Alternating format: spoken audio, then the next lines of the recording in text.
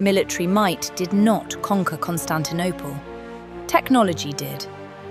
Urban was a Hungarian engineer who approached the Byzantines first, offering to build the most devastating cannon the world had ever seen. But Emperor Constantine couldn't afford his price. So Urban walked straight to Mehmed II with the same offer. Mehmed paid him everything he demanded. 3 months later, Urban delivered a monster. 27 feet long, weighing over 19 tons, firing 1,200-pound stones that could obliterate any wall standing. When it roared, the sound echoed 10 miles away. The Theodosian walls, unbreached for 1,000 years, crumbled under its fury.